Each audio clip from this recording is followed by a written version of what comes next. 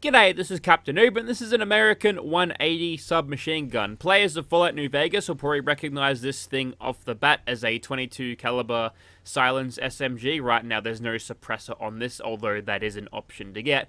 And it does look a little bit like a Thompson, especially with this handguard and the stock and grip there.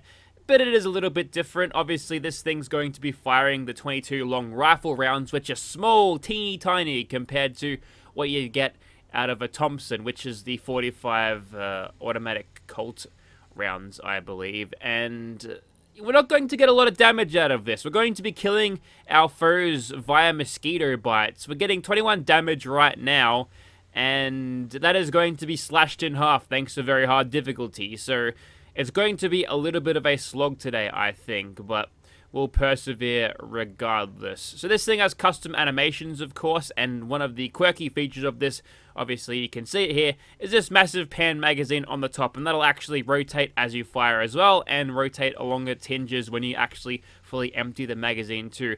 I don't know exactly how they did that, but we tend to not see a lot in the way of, animated magazines when it comes to weapon mods, so I think that's actually really cool, and I'm actually wondering how exactly Nova Finch accomplished that, but that is a question for another day. You're probably wondering what attachments I can put on this. Can I make it tactical? Yes. Should I? No.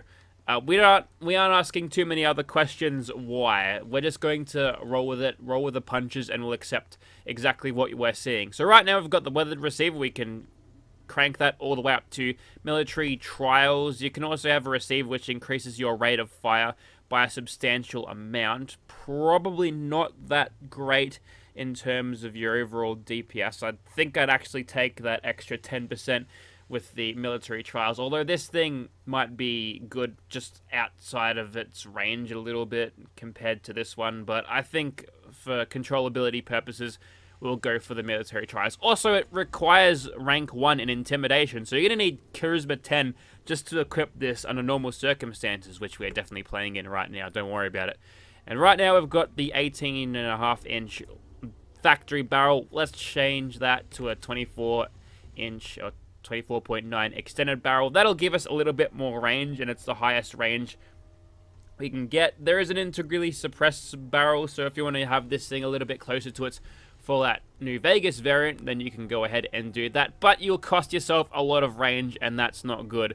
Keep in mind that we can attach muzzle attachments onto this, and it's going to get crazy when we do that, but that's there if you want it. I personally wouldn't recommend it. And we can change this wooden grip to a tactical pistol grip, which will improve the weapon handling a little bit. Right now we can put a magazine in here that chambers it in just the long rifle rounds, which we've already got loaded, but if we want a little bit more damage with extra fire rate, because there's a little bit more of a powder and it gets the internals back a little bit quicker to rechamber the next round at the cost of recoil, we can actually improve the damage even more and get a 365 magazine or round magazine there, which is almost enough days as there is in a year, not counting leap years, of course. Yes, that's exactly the amount of days in a year.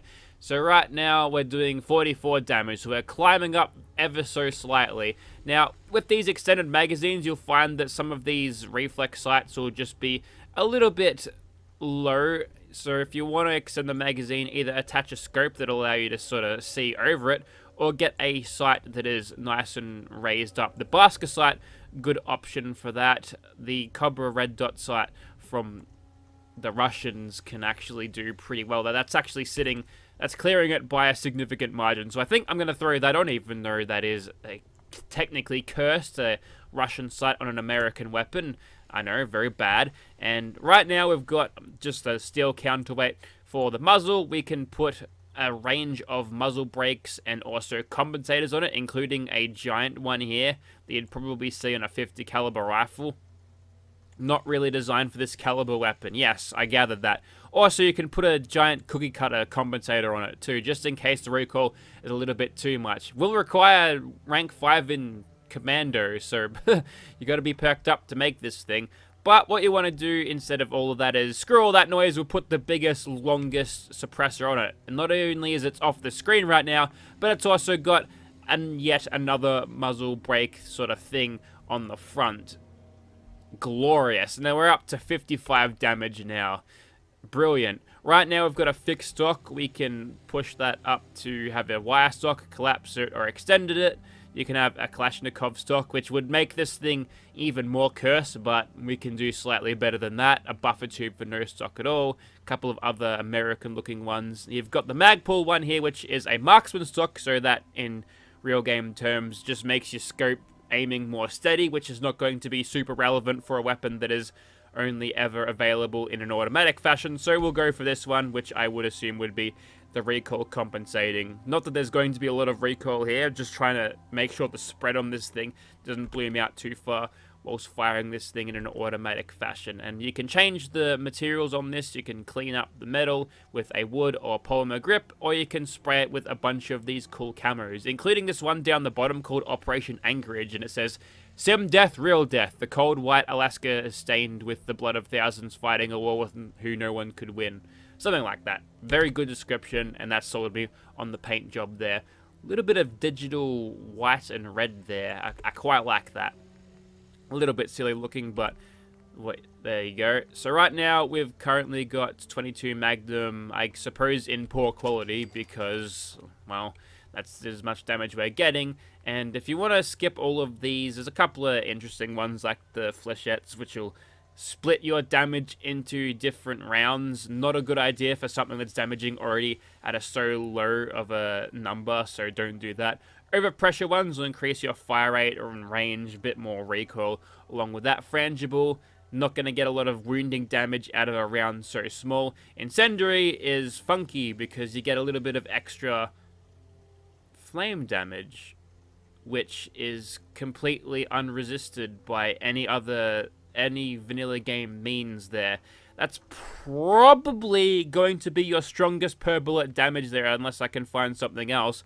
And even if I go down to the bottom here with critical defense, that's 63. If I go back up to this, that's 82. 87 if you add in that energy damage too, which is fairly insignificant.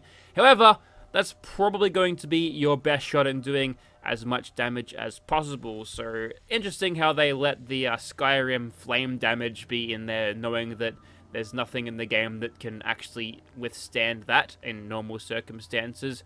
And you'll actually need 5.56 rounds to make these things, but I don't think any of these are super relevant in terms of normal bullet performance. This is definitely your best bet, but definitely go for that sweet, sexy incendiary. We're going to burn them too. We're going to make...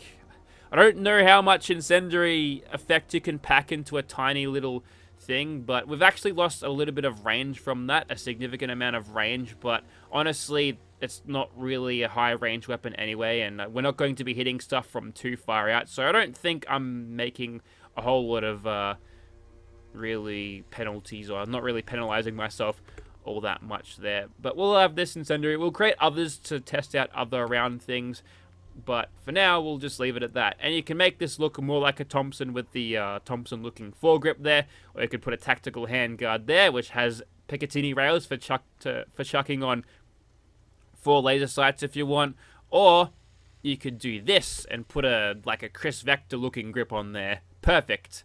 Awesome. Let's put that on. That makes sense, right?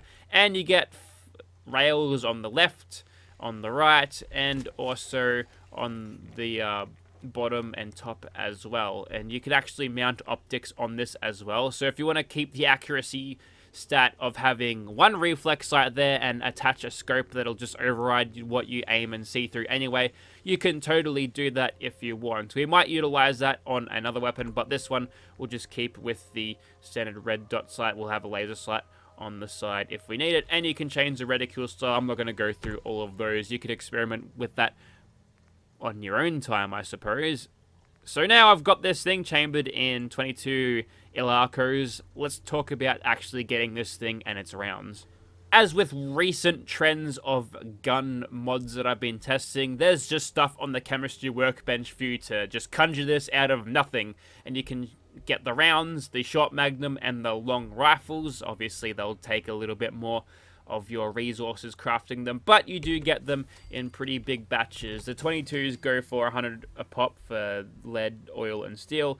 but you'll need a little bit of copper to make the short magnum rounds. And of course, you can craft the weapon directly from here with absolutely zero requirements. So, you know, it's going to be a fairly early game weapon, which you'd probably ditch for a pipe gun anyway, because the pipe gun will always out damage it. So I don't know what the purpose of this weapon is in terms of its balance and how you'd use it in the game. Maybe it's style points, but we'll just see how we go. Also worth mentioning that the 22 long rifle rounds have all of their own individual ammo types as well. Incendiary is still there. Ricin payload is cool because it gives you poison damage. The only problem is that's completely worthless against anything that's not human, because mostly everything is just immune to poison damage as it is, but that's an interesting one to have there. There's also an explosive, there's some lead round noise, there's some rat shot there, which is not good for doing damage at all. Sure, it'll get you extra damage in the card, but there's going to be splitting up between two small projectiles, probably more than two to be honest, but yeah, that's probably not good for getting any damage, especially in very hard difficulty. The strongest one for just standard bullets would be the Lapua Midas plus Ballistic. It says the best general purpose round you can get, and blah blah blah blah blah. Alright, so the slaughter of my health bar begins out here outside of Immersive Gunners Plaza, and this is what the American 180 looks like in first person. Looks pretty cool. I like how the sight's closer to your face when you're not aiming down sights. Interesting how that all works out. I've created a couple of these. This one's got the giant EOTech, and it's great. I don't mind it. It takes up a lot of the screen, but that reticule, though, you could pick that out from a bloody mile away. Excellent. And this one has a thermal scope, which we can't really use at the moment, but if I see the gunners, you'll see that it actually lights them up kind of like night vision. I don't tend to use thermal scopes all the time, but I wanted to use that functionality, and perhaps if it gets too dangerous, I'll just let it go to nightfall and use a suppressed 22 submachine gun during the night. That might be slightly healthier for us at least. That's what it looks like in first person. When you reload, the magazine just seems to just flip off and go into nowhere, and you pull the other one out of your pocket. And there's the reload animations. Anyways, let's not dilly-dally any longer, because we've got some gunners to kill, and, well, this is probably going to be a little bit on the painful side. We'll see how we go.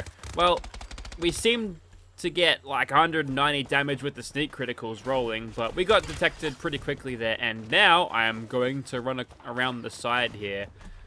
Maybe we'll have another squiz. No. Okay, they're armed with MG42s again. That's going to make our job pretty hard indeed. But anyways, feel the power of the 22.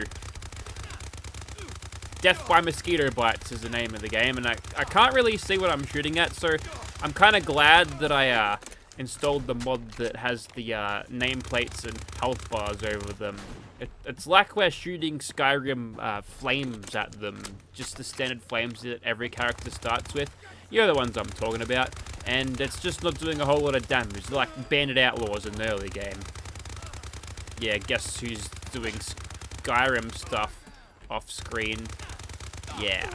So it looks like at close range we can actually get a decent amount of damage, and if we want to just slightly tilt the camera up a little bit, because it's like a constant bullet barrage, right? So I may as well try to gamble on some headshots there. That little gunner there was, well, let's just say it took a little bit more shooting to kill her than normal, which I guess could be said for all of the gunners here. But anyways, that was the incendiary variant. It's something. It's like, it's almost a flamethrower at this stage. A flamethrower with tiny little bits of metal strewn about too. It's not a very effective weapon. So let's switch over to the cookie cutter explosive variant.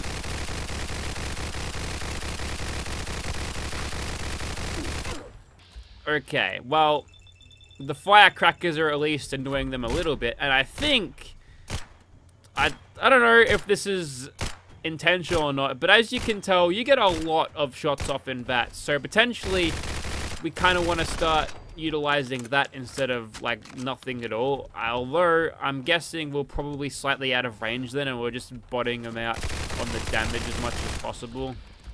And you, my friend, have a MG42, which means you're getting the VATS treatment, because otherwise I'm going to get wrecked, and that's not good. Keep going. Keep going. Never mind, crit that, because we've got no penetration power, and I guess we'll just kick you while you're down.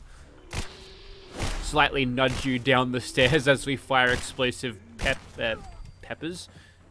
Maybe they could be peppers. You don't know what radiation has done to those peppers.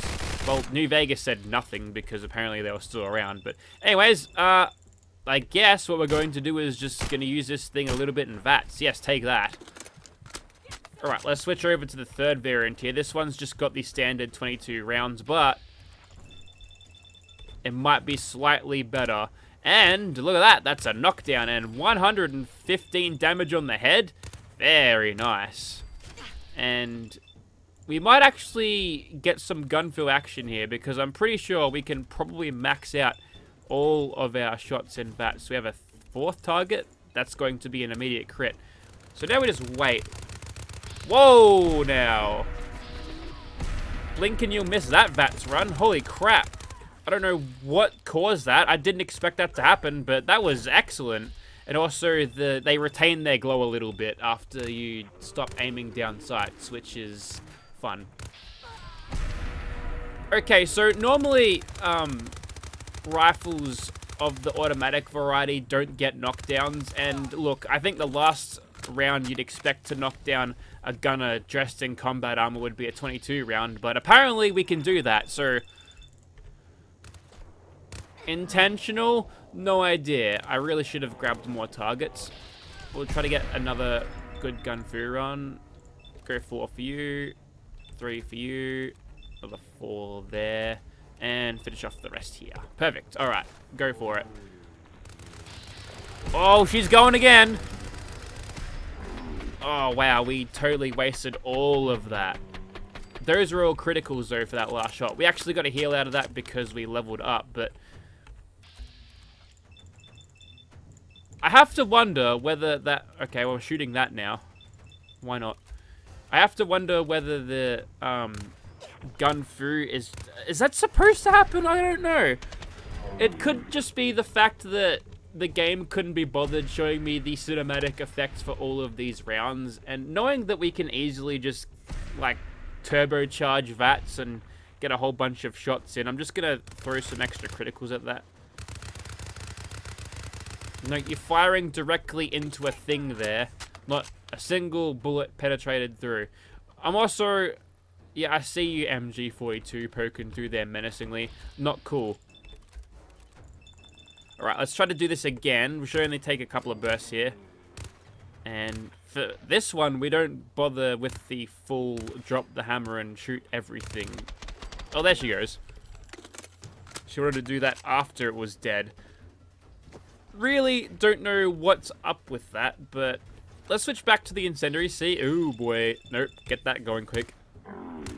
6681. So it appears that, despite my earlier claims, the Magnum version with the incendiary rounds doesn't actually do as much damage as I thought, and which means it's probably not the best pick, because you'll notice that when you're shooting at stuff outside of VATS, you can barely see it. Thankfully, there's hit markers and their nameplates floating above their heads just to help me figure out where exactly I'm aiming this thing. So I could just, you know, sneak crit this. I'm going to shoot that grenade. Come on, give me the grenade. Yep. Never mind, I shot that right in front of me, and now I'm going to get absolutely destroyed by little Miss Gunner there with a bloody MG. Put that fucking thing down. That was a nice critical. She's got another grenade. I don't know if she actually pulled the pin on that, but you know what? Let's switch this back over to the explosive. Let's take out this guy's leg. I want to see if we can get a decent cripple here. Well, maybe? He's staggering a little bit. Oh yeah, he's totally down there. So there might yet be utility in the weapon. Just wait till he stops shooting, then we'll run around here. He can't possibly get me now. So the utility in the explosive rounds might not just be to drop your frames if you've got a lesser system. It might just be to Just literally make sure they don't move, and if they don't move, then they're not going to be able to shoot you if you run around them, or hit you if they're a melee character. So, you know, swings and roundabouts. You gotta find other ways of dealing with your foes instead of straight up attacking them, I suppose. Can you knock down a target who's got both his legs crippled? It doesn't look like we can, but yeah, the thermal scope probably a little bit not worth it in a daytime situation, but you know, I want to show off that you can make your enemies glow and stuff, so why not? So the last room here is this room, and we're still in danger despite not being actually physically seen by these guys the whole time. Yep, we'll knock you down. I suppose what you could do with this knockdown is, like, sort of juggle them a little bit, which we did pretty effectively there. Now I'm going to wait until nighttime. I'm going to try to kill a monster real fast. I don't have a lot of time here. I know this is dragged on a little bit, especially that initial attachment section, so we'll find something a little bit more squishy than normal. Alright, let's try to get some kills with the sneak attack criticals, and if we can knock this sucker down. Okay, so we're in caution, and we only got sneak criticals for a little moment, although we've been pushing him around a little bit. It looks like we can probably get away with it in this case. And we've got this giant magazine, so I guess we'll just keep shooting at his completely lifeless ragdolling corpse. This is probably the weakest, most overpowered gun I've ever used. And is it designed in such a way to make it more of a... I'm struggling to wrap my head around what exactly this thing is, because obviously it's not a damage dealer, it's more of a utility weapon, but you can do stuff like that, like the knockdown. Also, cool glowing ghoul blood. Excellent. That's interesting. And you've got like a sniping ability too, although like sneak criticals don't really work all that well. I wonder if that's something to do with how this weapon's made. Is it the rounds per minute that we're getting out of this that just makes it completely impossible for the game to actually get the sneak criticals calculated? But it managed to happen there. We started shooting at him, and then for a brief moment or two, we just didn't get the sneak criticals, and then it started rolling in as he was on the ground and facing completely away from me. So it's such a bizarre weapon mod, and having all of that power to use in VATS, and whether that just completely super turbocharged mega VATS runs where you just would almost honestly like Fallout 76 gun through, where you could just hold down the trigger and the game will just target stuff for you. Like that kind of speed in real time. Is that intentional too? I've got no idea. What I do know, and what I can tell you, is that this is a pretty high quality weapon mod, and it might be worth your time a little bit in the early game just for a little bit of fun if you're bored with the standard pipe guns and stuff that you'd usually find in the games at that stage. So, you know, you might want to check this out, have a little bit of a look at it, and if you don't like it, then you can uninstall it and you'll have paid absolutely nothing. Unless you've gone over your internet usage, then you're in a little bit of trouble there. But overall, it's pretty solid. Link in the description if you're interested in it. Thank you very much for watching, guys. Also, classic holstered weapons. It works with that. A little bit of clipping with the giant pan magazine, though, but don't worry about it. That's supposed to be like that.